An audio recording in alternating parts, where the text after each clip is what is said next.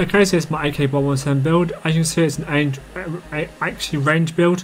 Nothing too out of the ordinary, honestly. Yeah, it's a pretty decent one. I just had a lot of fun using it. So yeah, we have the monolith expressor for the sight speed and plus 25% damage at range. We have the MIP extended light barrel for the minus 3.8% ADS bullet shed, plus 12% damage at range and minus 6% horizontal recoil. We have the no stock for minus 14% ADS time, plus 3% movement speed and plus 10% ADS movement speed. We have the granulated grip tape for minus 11.6% ADS bullet spread. And finally we have the 45 mag for the plus 10 mag capacity.